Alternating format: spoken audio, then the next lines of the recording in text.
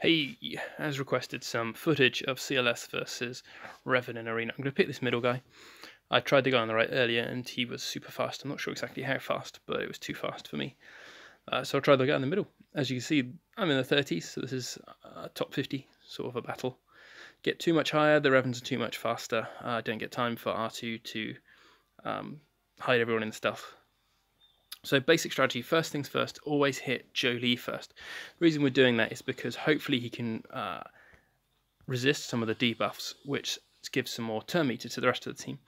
I then have hidden everyone behind R2-D2, so that Revan has to target R2-D2 with his marked. Next piece of the puzzle, we're going to use the ability block on GK, so he can't put his taunt up. Next, we're going to try and Zerg down dear Yoda. So we get our nice mass attack from C-3PO. I like using the Chewie remove everyone buffs attack. Not really sure why, I just like it.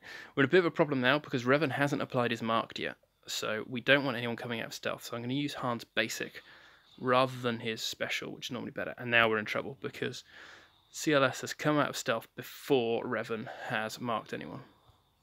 So there's a chance that he'll mark CLS, and if he does, things are going to get a bit trickier. So things are going to get a bit trickier. What we have to do now is just hope that CLS survives. Notice what we're doing now is that we've procced Saviour, so Jolee has died, Yoda has died once. So what we're doing now is we're trying to take down Jolee as fast as we can. So CLS is out of the picture. Chances are we're not going to win this one.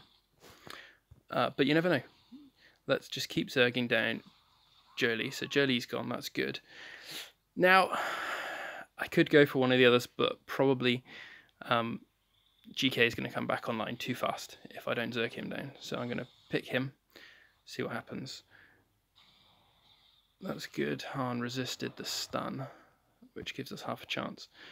So we've got to just keep on going, try and zerg down GK, as I said. Good, he's gone. Notice Yoda's gone to stealth, so we can't even think about targeting him. But if we can take Revan down, we've got a really good chance of snatching this one back. Not a 100% chance, but a good chance. No, I'm putting R2-D2 back in the firing line. He's the one that I want to, take the second mark. That's brilliant news.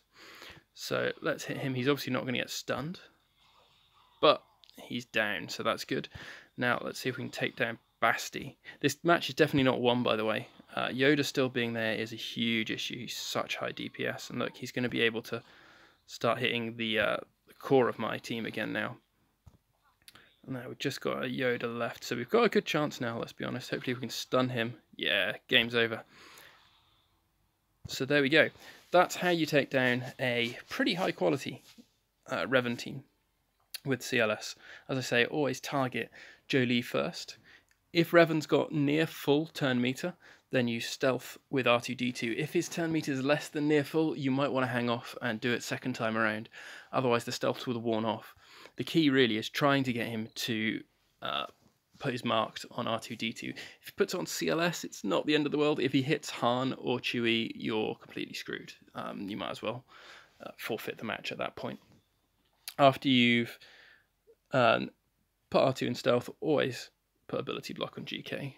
And then go to town on Yoda, go to town on Jolee, finish it off. What I'm going to do now is just run you through the Zetas, so I can tell you which ones I think are important. So first things first, CLS, it's call to action as Zeta, I can't even remember, no, I don't think it is. So the leader is almost essential. That extra 5% turn meter for every resisted debuff, it absolutely fuels your team, lets you go that little bit faster than them. Learn control, when he doesn't have call to action, he has 50% critical avoidance, 100% tenacity. It's actually pretty useful, as you see. If he gets marked, then it's very useful for him to be able to survive a bit longer. He died in that one, so I'd say it's not an essential, but it's a nice to have. And this one, again, is very, very useful. But any turn meter game is great. So I'd call this very useful, not essential. We go to C-3PO. I haven't even bothered filling his Omegas because they're stuff to do with like Ewoks or some such nonsense. Got Wait For Me. This is the one that gives C-3PO and R2-D2 translation. This was crucial for me when I had a low star C-3PO because it meant that R2-D2 had... No, C-3PO, sorry, started with translation, which meant he got 30% more max health, which meant Chewie guarded CLS and Han, which is crucial. Having translation is also nice, because then when he does his mass assist, R2-D2 will come in. And then the other one, oh my goodness, inflict confuse twice. To be honest, I'd say this is less important than the other Zeta, even. I mean, having the second one means they can't counter assist or gain bonus turn meter. Yeah. How often does that come up? I'm not sure. Another highly recommended, but not essential. Chewbacca has this one, immune to ability dot block cooldown increase. Ignore it. If he's getting hit, you're in trouble. So, very low priority for this team. Next one, whenever Chewbacca deals damage to an enemy, Chewbacca and guard allies. Again, really useful if CLS gets hit, because Chewbacca can then help him recover a bit of health. I think Mark lets you do that. It does. I'll check Revan. Does Mark let you regenerate health? If marked prevents, I can't see on here. So let's go to the next guy. R2-D2s. So there's one that everyone always does. Number crunch, definitely do it. Gives all the stuff.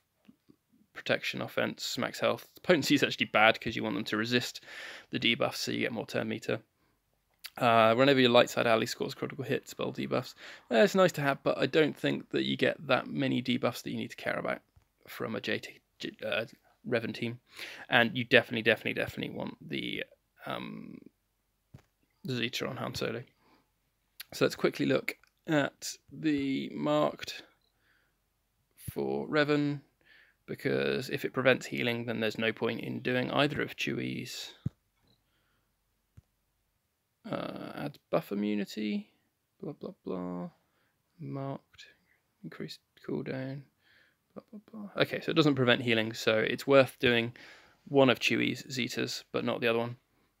So overall, definitely do Commander Luke's leadership, definitely do Chewie's one that gives you protection gain, definitely do Han's, definitely do R2-D2's boosty one.